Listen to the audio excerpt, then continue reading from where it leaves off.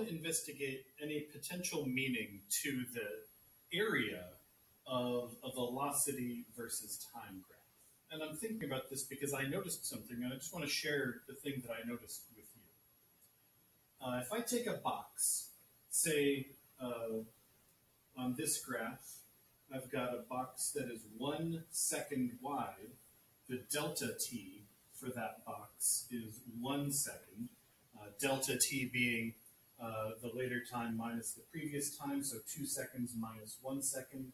That box has a width of 1 second, and that box has a height because the blue line representing velocity is at 1 meter for every second.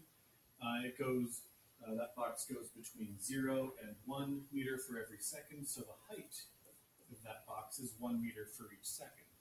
So if I wanted to find how much area that box has, then I just need to multiply the two together. And if I multiply these together, and I'm multiplying because for a box, area is the length times the height of the box. So I'm multiplying 1 meter for every 1 second times 1 second. That was an S, believe it or not. Now, if I multiply those together, I notice something strange. I get, if I multiply, and multiplying, just to make sure that we see this clearly, I could rewrite this 1 second as divided by 1, just so we can see clearly that that 1 second that I'm multiplying belongs in a numerator. Now, if I do this multiplication, then I want us to notice that I've got 1 second in a denominator and 1 second in a numerator. And so those seconds divide out, and I'm left with just a meter.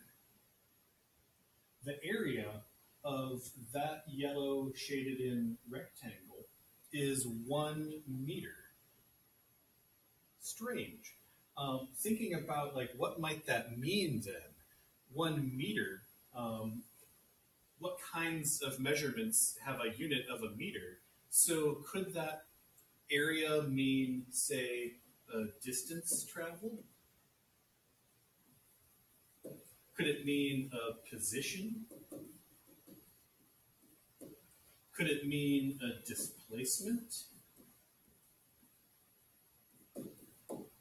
Let's explore that. Distance, position, displacement, these are all things that we measure in meters. So maybe it could mean one of those things. Let's explore a little bit by looking at a graph and thinking about what we might find. So let's say this graph right here represents a child walking forwards, and I know I can say walking forwards because this is a velocity, not a speed. So walking forwards because the velocity is positive. A child is walking forwards at 3 meters for every second. So if I were to look at the area of this graph, say from 0 seconds to 1 second, the area of that shaded in rectangle, it's 3 meters for every 1 second tall, and it's 1 second wide, and I calculate 3 meters. If I were to look at an area, say from 1 second to 3 seconds, shaded here in green, then that area, that box, is 3 meters for every 1 second tall, and it is 2 seconds wide. And when I do that multiplication, 3 meters times 2 seconds divided by 1 second, then I'm left with 6 is my number, 3 times 2 divided by 1, and meters is my unit, meters times seconds divided by seconds. So I can see here that the graph is showing me in these 2 seconds, the child has an area of 6 meters. Now, could that represent the distance that they traveled? I don't think we need to have taken a physics class to think if I go 3 meters each second and I travel for 2 seconds, I'm going to go 6 meters. So maybe distance might be accurate. And that would work for the 0 seconds to 1 seconds as well. Each second, the child travels 3 meters. So distance looks like it's a maybe still. Position. Do I know that at a time of 1 second, the child was at a position of 3 meters? Do I know that at a time of 3 seconds, the child was at a position of 6 meters? Actually, if I think about that, if I make a motion map for the moving child, if the child started here at 0 seconds and always traveled forwards by 3 meters each second,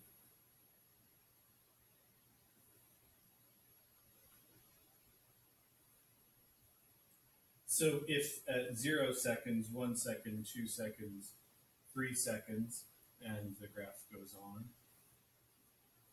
So if the child was here at a position of 3 meters, then she would have traveled, or he or they or whoever, would have traveled another 3, and then would have traveled another 3. So it can't be position, because if the child traveled 3 meters each second, then the position of 3 meters and the position of 6 meters, it looks to me like this is saying how much further the kid goes.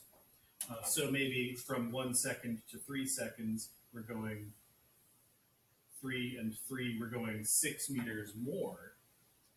So maybe this represents the distance traveled in that time interval.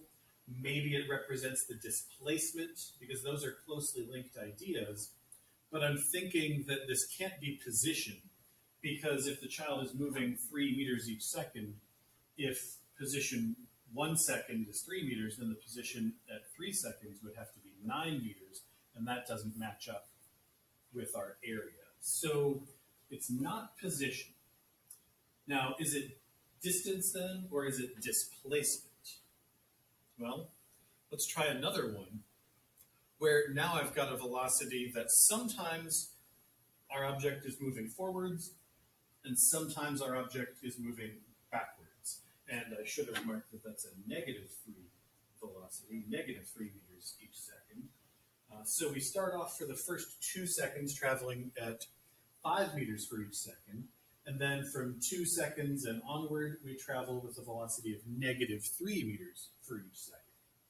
By the way, you might think that this segment right here is a little bit unrealistic, and I agree with you. When we look at a position versus time graph that has like a sharp position versus time, that has like a sharp change like this, then we're dealing with something that's a little bit unrealistic, because we're looking at, you have one slope, and we know that the slope is velocity, so we go from having one slope to having a different slope. But if you've ever moved, I'm guessing you probably have moved at some point in your life, then you know you can't just like instantly have a different velocity. There's got to be some kind of process of change there. And so like this segment of a graph where you just like instantly have a different velocity, or this segment of that graph where you just instantly have a different velocity, those aren't realistic. And so we should recognize that to have a new velocity, a different velocity, then your velocity has to change. And we don't know anything about that yet. We don't yet know anything about how does velocity change.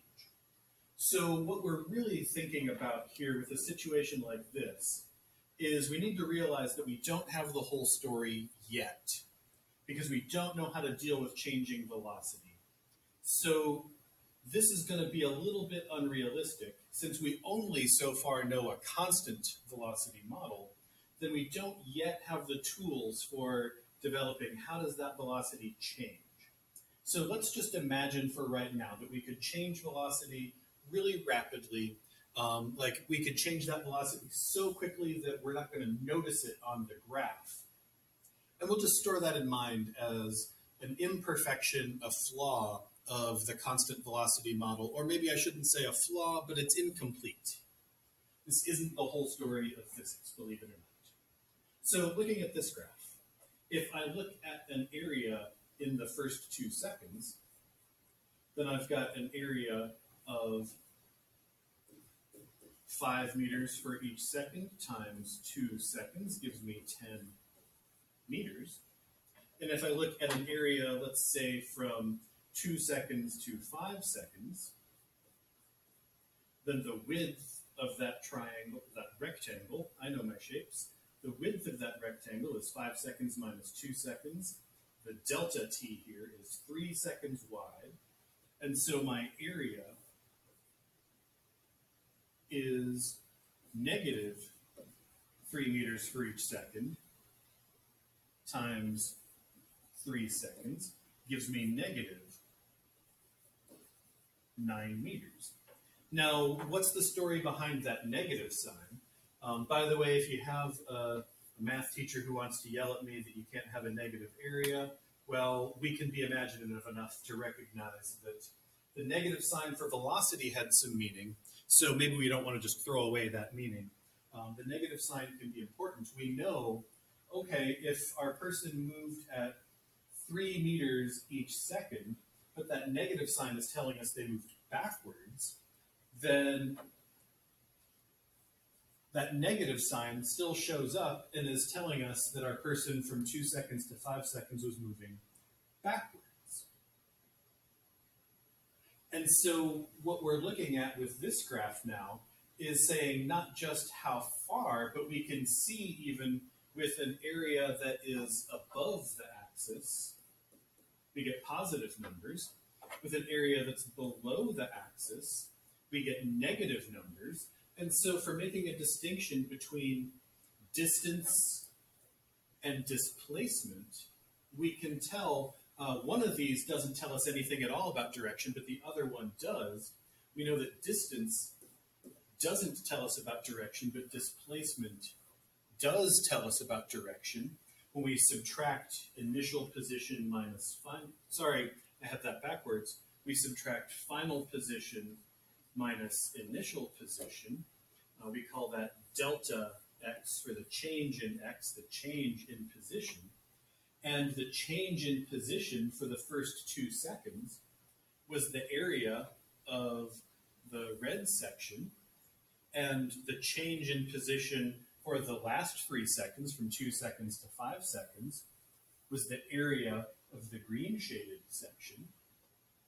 And if we look at, and so this is telling us that for the first 2 seconds we went forwards, that's a positive area on top.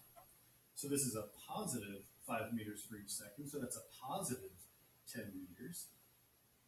And then in the next 3 seconds, we went backwards by 9 meters. Then these are telling us displacements for those different time intervals. And we could even see then that for the whole first 5 seconds, we've got an area of positive 10 meters plus negative 9 meters. And so that means that we had, for the first 5 seconds, we went forwards by 10 meters, backwards by 9 meters.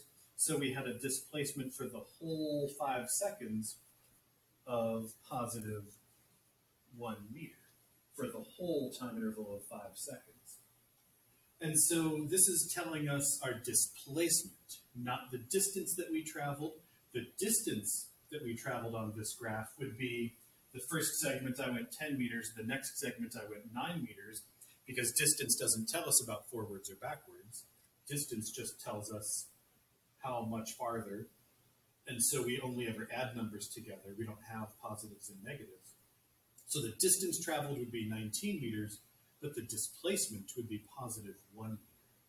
So it looks here like the velocity versus time graph. The area of that graph is showing us, the area in between the graph and the time axis is showing us the displacement that we had for that segment of time, for that time interval. So I hope that that's helpful. Now, will this continue to be a useful and important thing beyond when we just have rectangular shapes? I guess we'll have to find out. But for now, at least, it appears that this works for the area between the velocity graph and the time axis. The area is telling us displacement. And that's pretty cool.